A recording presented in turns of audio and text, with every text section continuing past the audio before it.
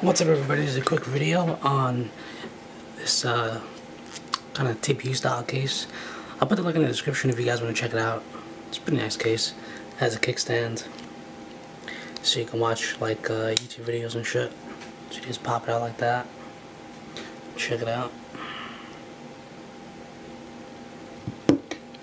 So the kickstand looks pretty good. Yeah, pretty nice kickstand. And these cases are it's like $6 on Amazon, so it's pretty good.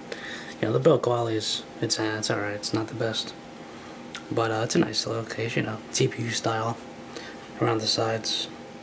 You know, hard on the edges and shit. You got the rubber grip cutouts right there.